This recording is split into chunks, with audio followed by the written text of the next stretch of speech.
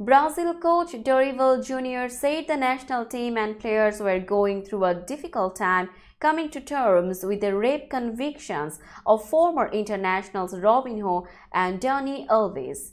The Brazilian team and national federation had been criticized for their silence concerning the cases of striker Robinho and fullback Alves, both aged 40. Robinho has begun a 9-year sentence in Brazil for taking part in a gang rape in Italy in 2013, while Alves received a 4.5-year conviction for raping a young woman in a Barcelona nightclub in 2022.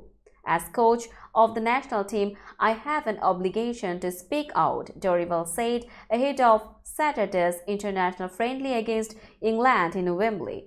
First, I think it's a very delicate situation. I think of the families and especially the victims affected by these cases which occur every day in our country and around the world. Dorival, who took over the 5-time world champions in January, said the situation of Robinho, whom he coached at Brazilian club Santos, was particularly painful for him.